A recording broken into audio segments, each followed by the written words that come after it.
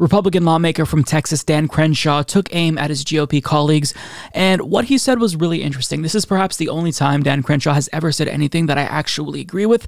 Nonetheless, let's have a look at what he has to say. Supporting these two. There's actually other veterans in Morgan's race. There's other front runners. But why support these two? Well, because I've been in Congress for almost 3 years now. There's two types of members of Congress. There's performance artists, and there's legislators. Now, the performance artists are the ones that get all the attention.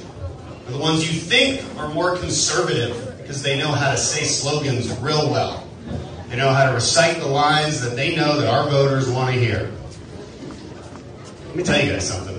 In the first 2 years of Trump's presidency, when Republicans were in control, when every single time we were voting on Donald Trump's agenda, who do you think was at the top of that list voting with Trump, and who do you think was at the bottom? A lot of names you would recognize were at the bottom of that list. A lot of names you would recognize are at the top of that list. Number two is probably going to make you cringe a little bit. It's Adam Kinzinger. Voted with Trump almost 99%. He was number two. You know who's at the bottom? Everybody in the Freedom Caucus. All of them. What you hear so often is not true. It's not true. We have grifters in our midst. Not here, not like in this room, that's not what I mean. I mean in the conservative movement. Lie after lie after lie because they know something psychologically about the conservative heart. We're worried about what people are going to do to us, what they're going to infringe upon us. That last line there was kind of a tacit admission that the GOP base is incredibly gullible, which is embarrassing. But I mean, that's to be expected. Conservatism is a political ideology that is flawed in a number of ways, so of course their base is susceptible to just vacuous bullshit and virtue signaling and sloganeering.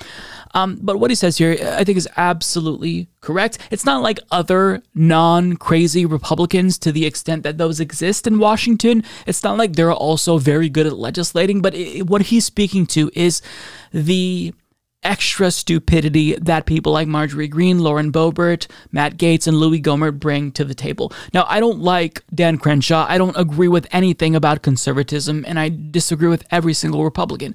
But I do think it is important to differentiate between the Republican Party, which overall is pretty extremist, and then the people who are straight up in cuckoo land. Like they're out of this world. They reject empirical reality. They're conspiratorial, and they're just dumb. Now, when he talks about the Freedom Caucus, let's be clear here. These are the people that are part of the Freedom Caucus. That includes Mo Brooks, Paul Gosar, Lauren Boebert, Matt Gaetz, Marjorie Taylor Greene, Madison Cawthorn, Louis Gohmert, among others. But I mean, this is the group of people in Congress within the GOP that somehow, by a miracle from God, managed to reach adulthood without accidentally dying by forgetting to breathe or eating too many paint chips or something like that.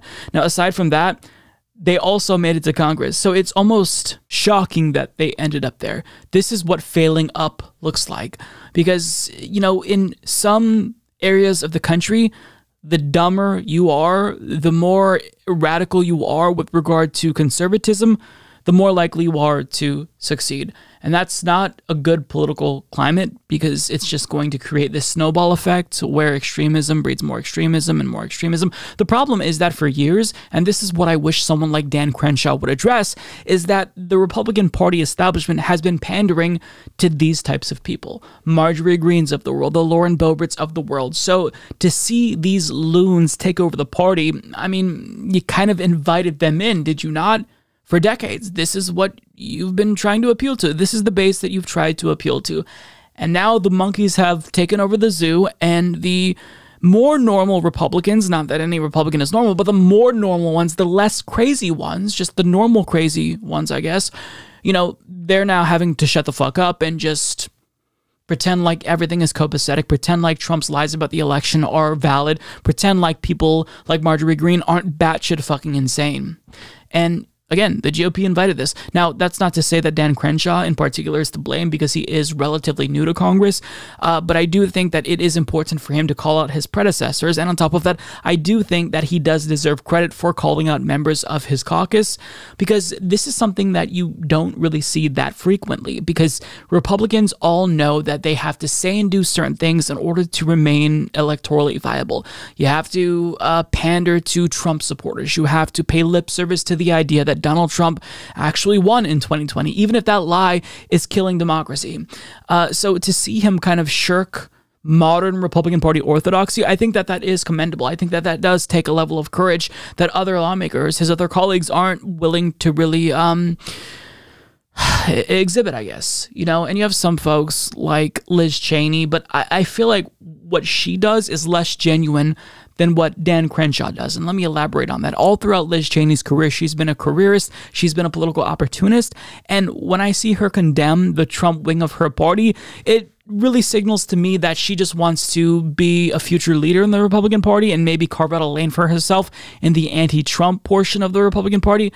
Whereas with Dan Crenshaw, I don't like to use the word straight shooter, but it seems to me like he genuinely is just mad that when he condemns the big lie, he gets pushback. And he doesn't like that these crazies are taking over his party, because he doesn't want to see this far-right extremism in his party. He just wants normal far-right Republican politics where you got the social safety net and privatize everything. Like, he wants to get back to that. And all of these idiots are distracting overall from the core goal of the Republican Party's donors. So, I don't want to prop up Dan Crenshaw as some sort of a, I don't know, ideal Republican, because all Republicans by default are bad because their theories are economically, morally, and just socially bankrupt. But still, it's nice to see someone in the GOP at least speak to the craziness, because if you don't call this out, then you're kind of complicit.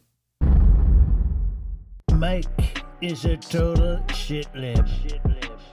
Once he started shilling for the DNC, I stopped watching, so I definitely won't be hitting the subscribe button or turning on notifications by clicking the bell. No way. It's very sad, I know.